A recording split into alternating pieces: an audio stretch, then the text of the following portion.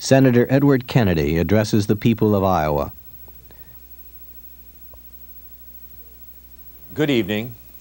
In a few days, many of you here in Iowa will go to your precinct caucuses to renew the oldest tradition of our democracy. Here in this state, you'll begin the process of choosing a president in 1980. For the past 9 weeks since I announced my candidacy, I've traveled 5,000 miles in Iowa. I've seen a lot of Iowa, and Iowa has seen a lot of me. I thought you'd have the opportunity to watch all the Democratic candidates in open debate, to hear and judge their views. I welcome the debate, even when I was far ahead in the polls. So tonight I want to answer questions that would have been asked in the debate. Some of you have already heard me respond as I campaign, and many of you have not. There are Iowans who have large family responsibilities as I do. They ask me about that, about the personal burdens of running for president. Last year, over the course of several weeks, I discussed the decision with all the members of my family, with my wife Joan, with our daughter Cara, a sophomore in college, with our son Teddy, a freshman, and with Patrick, our youngest son. Almost all of Jack's and Bobby's children, for whom I feel a special responsibility, are grown now. And throughout our family discussions, Joan urged me to become a candidate. We have visited Iowa together in recent days, and we have made many friends among the people of your state. Many of you are Democrats who ask a different question. Why did I choose to challenge an incumbent president of my own party? Why didn't I wait until 1984? I strongly supported Jimmy Carter in the last election. I hoped and expected that he would succeed as president. But by last year, it became increasingly clear to me that things were out of control and that America was losing ground at home and abroad. I knew that I could wait for the next 4 years, but I believe that America cannot risk 4 more years of economic disorder, international decline, with the nation adrift, buffeted by events, tossed like a cork on uncertain and stormy seas. It was the lesson of my life and the commitment of my public career that I could not stand by while this continued. I have had the privilege of seeing the presidency up close. I know its power. I know that the presidency is the one place capable of providing the purpose and direction for us as a people to reassert control over our national destiny. Good intentions alone are not enough. They will not prevail against the difficulties, the dangers, and the disorders of our time. A national election is the people's chance to take charge of their country. For an election is not merely a verdict on the past, but a vote for a vision of the future. And I believe that in the 1980s we can master the dangers pressing in upon us from the wider world. I hear Iowans asking why American influence is falling everywhere, why our embassies are burned and our diplomats are held hostage, why our credibility wanes with each crisis that erupts. American prestige is at its lowest point since we became a world power. Constantly we seem to be reacting to the events that take us by surprise. Our foreign policy is so far out of control that the administration cut off grain sales to the Soviet Union after the fact of crisis. The painful irony is that we may have hurt American farmers far more than Soviet aggressors. We can confront the challenges before us, but not by lurching to the left or the right. The symbol on the Great Seal of the United States is not a hawk or a dove, but an eagle. And in one claw the eagle holds the arrows of war, and in the other the olive branch of peace. In the 1980s, we must be more realistic about potential threats and more ready for peaceful possibilities. We must work closely in cooperation with our friends. We must be firm against our foes, and we must not be fooled when the Soviets lie to us. We must deal with them on the basis of our national interest, whether we are drawing up an agreement to control arms or drawing a line against aggression. You also ask why we never see a crisis coming. We will not master events if we lack accurate intelligence about them. This is as true of Cuba and Nicaragua as it is of Iran and Afghanistan. The world must be sure, and we must be certain, that America can respond where its vital interests are at stake. This does not require spending for gold-plated weapons that we do not need. It does require that we strengthen our conventional forces. The Soviet Union moved 10,000 troops into Afghanistan in a matter of hours. Yet up to half of America's combat planes cannot fly. Up to half of our ships cannot sail. Only by increasing our strength can we reduce the risk that it will ever have to be deployed. In part, we are weak abroad because we are weak at home. When inflation rises from less than 5% in 1977 to over 13% today, when we import more oil now than we did 3 years ago, we inevitably become a nation held hostage to others. 10 years ago, we debated whether we had the right to determine the destiny of other countries. Today, we worry whether we can control our own. I think of that in human terms, of what it means to so many of you. In November, I visited Leonard Tracta, a farmer in Marion. He told me how he had saved money and bought a farm many years ago. He wonders why his children can't do it now. Today, farmers are being driven off the land. 2,000 family farms have been swept away from the soil of Iowa in the past year alone. I have also visited a senior citizen center at the First Christian Church in Des Moines. They asked me why a Democratic administration wants to cut their Social Security. They told me they were making hard choices. Today, too many of the elderly are huddled in cold apartments, while a U.S. government pamphlet has the audacity to show them how to stay warm by tying bundles of newspapers around their arms and legs. For others of you, the American dream is fading.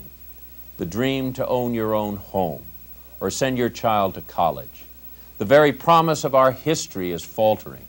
The promise that each generation of Americans will pass on a better and greater country than they inherited. I believe we can master our economy. Workers across the state ask a simple question: why their wage increases are held to 7% a year while the prices for everything they buy soar nearly twice as fast. Americans favor price and wage restraint, but we want the restraints to be fair. We had that confidence in the 1960s, when vigorous presidential action kept inflation down. You remember that period. We had less inflation in an entire year than we presently suffer in a single month. Iowans also asked me, why would any Democratic president lift price controls on oil? Decontrol is an invitation to a decade of inflation. It will cost each of your families an average of $1,000 a year between now and 1990. In the next 4 years, we can stop the oil conglomerates from buying up other corporations and energy sources. They claim they need excessive profits to explore for oil. But do you know what the executives of Mobil Oil did with their profits? They purchased Montgomery Ward. I believe that in the 1980s, we must master our own energy future. This requires that we multiply the efficiency of our energy supply. Other countries do it, and so can we. Germany and Japan produce a ton of steel with 40% less energy than we do. I've offered a plan to modernize our industry and insulate our homes. It can cut our energy imports in half during this decade without telling Americans to be colder for their country. And it will cost only a fraction of the administration's big spending $88 billion program for untried synthetic fuels. People understand that government cannot spend its way out of the energy crisis. We ought to develop synthetic fuels, but in a practical and prudent way. Nor need we rush to a nuclear future that may jeopardize the future itself. I disagree with the administration's decision to construct nuclear power plants in haste while safety questions are unresolved. Unless nuclear plants can be built safely, they should not be built at all. Abundant alternatives are all around us. We have 400 years of coal in the ground. It is our richest resource of this continent, and we can harness the endless energy of the sun, the common resource of all the earth. I have talked to hundreds of you who ask why we are not moving towards a solar economy now. Has America lost its technological genius? This is where flight was invented and the atom was split. From here, humanity stepped into the void of space and left footprints in the valleys of the moon. What is missing now is not the skill, but the will to reach for a brighter energy future. In the 1980s, we dare not risk a government that tells us what we cannot do. We must demand a government that challenges us to do better. Finally, I believe we can master the injustices of our society. In 1976, a Democratic candidate here in Iowa called the federal tax code a disgrace to the human race. In 1978, the disgrace was deepened. The so-called tax reform legislation of that year provided only token tax relief for middle-income Americans, but thousands of dollars for the richest people in the country.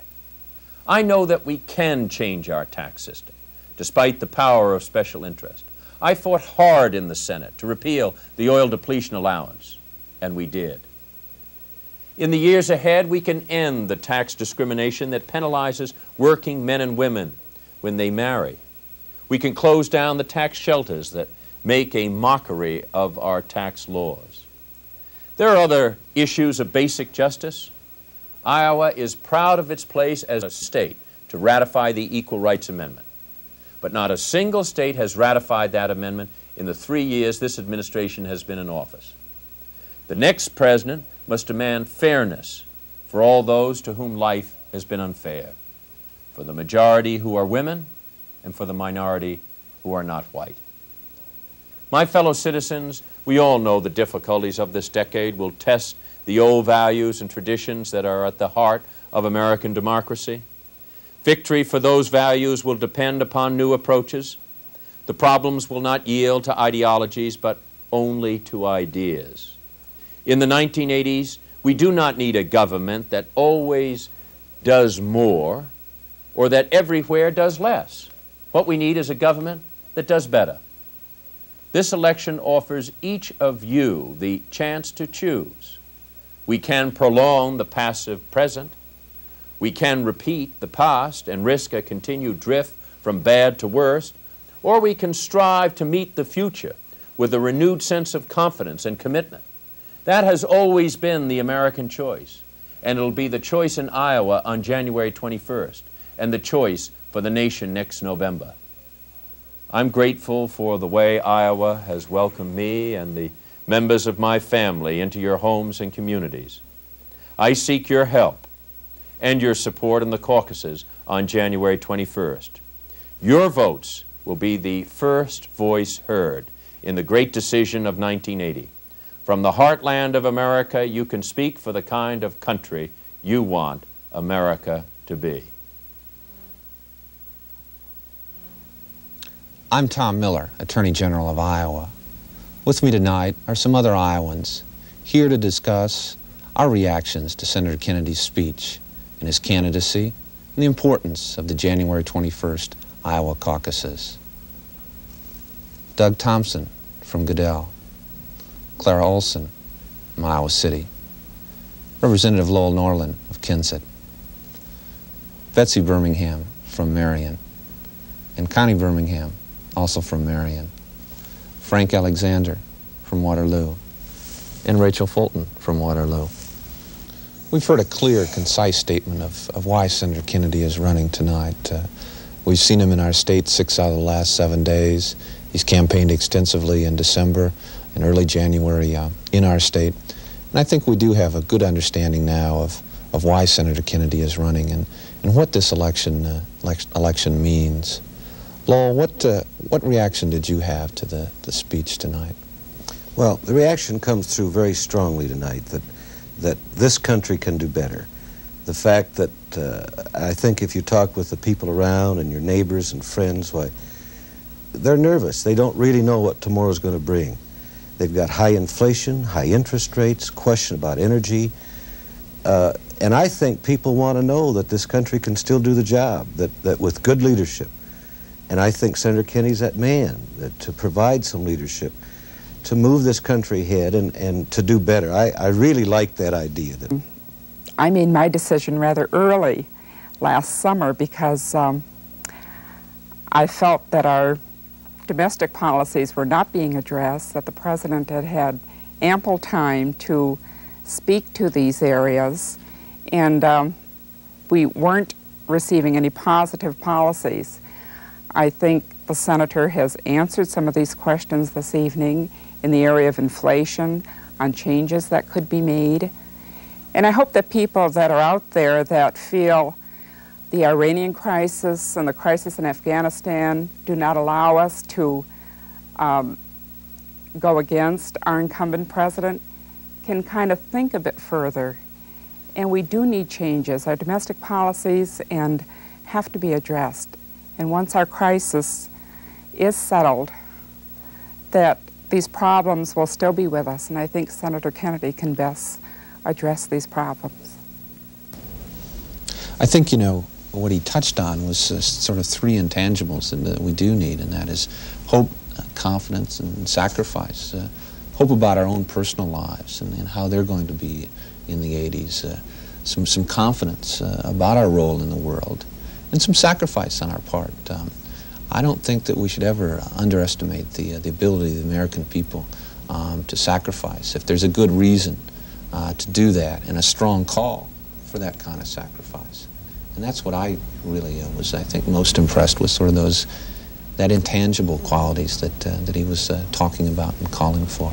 Well, doesn't he impress you as a person that understands the use of power? All right, that is not blaming the victim, for example, in the energy matter and saying, put on another sweater, but is, one anticipates, able to call in the oil companies and say, you will be accountable. You will pursue certain policies. And I think that's one of the real lacks of Carter. I just don't feel he's a good negotiator. I mean, if he speaks to the head of the oil companies the way he speaks to the American public on TV, I would go out and do exactly what they did. Take the decontrol of oil and just laugh all the way to the bank. Why should I do anything different? And I think that that's one of the things that Kennedy communicates. And one of the things that I liked about tonight's speech is that he gives you a sense of his mettle, all right? He's come into the state many, many times, spoken to many, many different people. We've learned a little bit more about Massachusetts. He's learned a little bit more about Iowa. It's been an enjoyable and an educational time, all right? He's made himself accountable, which is one of the things you do when you have power, which Carter has not done. And those particular issues are the kinds of issues that I'm interested in.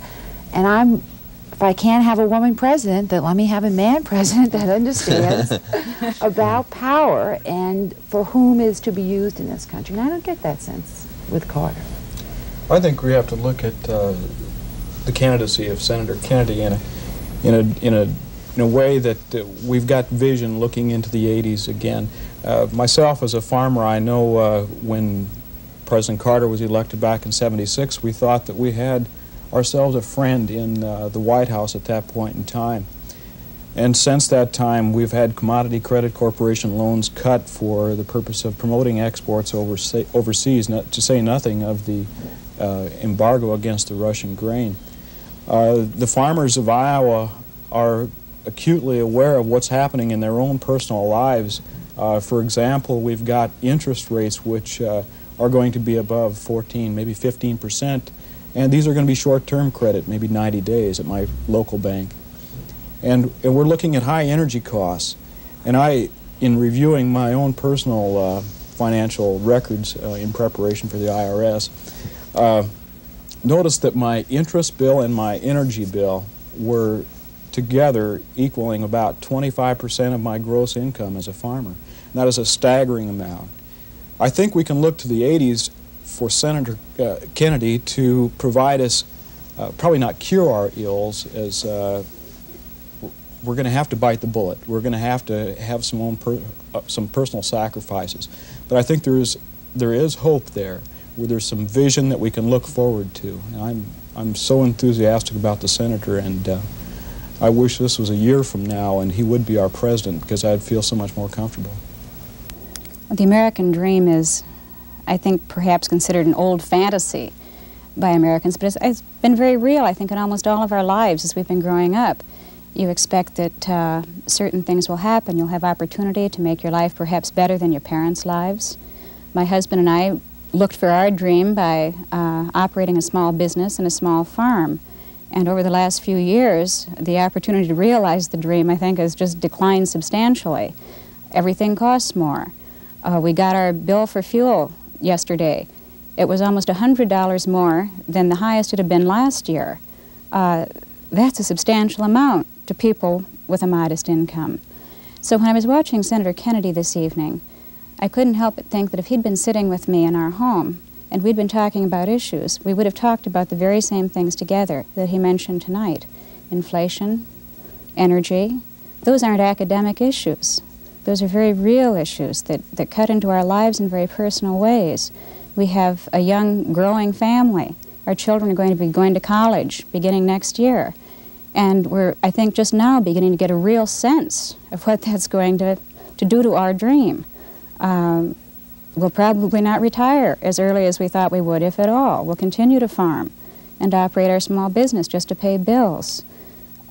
It isn't a matter, I think, of wanting a fantasy to come true. It's a matter of wanting to live with some dignity and of feeling that our participation in process matters. I think Senator Kennedy offers us that possibility to be part of not an easy future, but a possible and dignified future as individual citizens and as part of all of the country. Well, the senator touched on this one issue tonight that I guess was probably one of the first issues that invited me to withdraw my support from the president and to support Senator Kennedy. And that is the senator's history of true concern for people with less ability to fend for themselves, people who are on fixed income, elderly, people who do not have good jobs or even without jobs at all. And I think that the senator does have a vision and is able to look down the road into the future of America and determine how these people should be taken care of. And I just don't believe that the president has that vision, or at least he hasn't shown it to me yet. I, for one, was very disappointed that the president withdrew from the debate and denied Iowans the opportunity to see the three major candidates up close and to see them challenged by Iowans and by Iowa problems. I think we've lost a lot in not having that opportunity. But I think Senator Kennedy tonight did the next best thing. That he answered those questions that I've heard people ask about him and his candidacy, about the family. I think that it's not well known. The great role he's played in that whole Kennedy family, that he's been a substitute father for the President Kennedy's sons and daughter, and for Bobby's children, that he's been a real leader within his own family. I think that a lot of Iowans have had on their mind, why is he running now and not waiting until 1984, which probably made more political sense, would have been more politically expedient. I think he answered that question about that we can't wait, that the crisis is in the front half of the 1980s, not in the last half. And I liked his discussion of energy. I think that energy, unlike hopefully Iran, Afghanistan, those problems I think are going to hopefully go away in a short period of time. But energy is going to be with us as a problem throughout the whole next decade. And I think that Senator Kennedy is willing to face the tough questions on energy and more importantly make us, the American people, face those questions and make some sacrifices.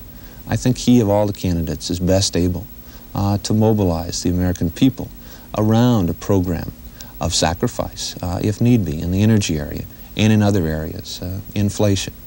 And I think that's why he does present a strong candidacy. And I think a good part of that came through tonight in his talk. And Iowa people are interested in issues. I think there's no denying that they are right. interested in issues in their future. And I think of especially the young people who are going to have their first opportunity to participate in caucuses this year, high school seniors. They probably won't have had a chance to meet the president. Most of them, if they've been interested enough, could have met Senator Kennedy any number of times. And do you think this will affect the way high school students feel about the caucuses?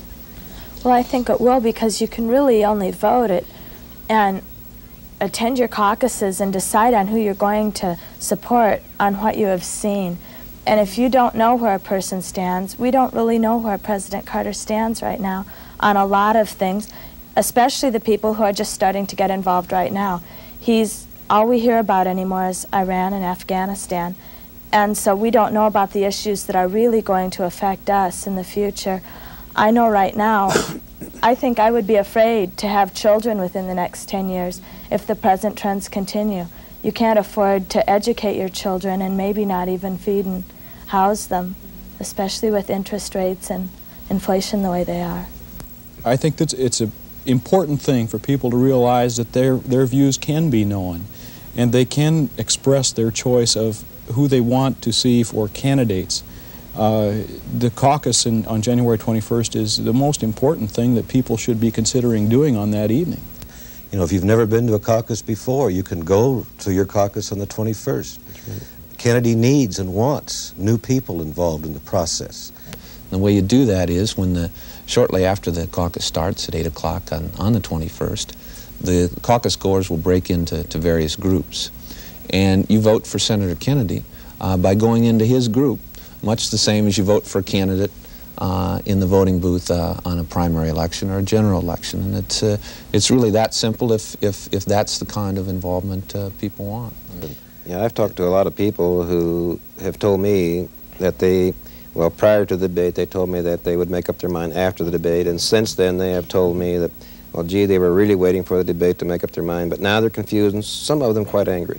I hope our visit tonight and the senator's speech tonight is, you know, will help them make up their mind and make a good decision, make an informed decision. Right. I don't think Iowans take this very lightly. I don't. And I think I speak for all of us when I say thank you to Senator Kennedy for taking this time to answer the questions that are on the minds of Iowans. We hope to see all of you at your caucuses next Monday night, the 21st at 8 o'clock. Good night.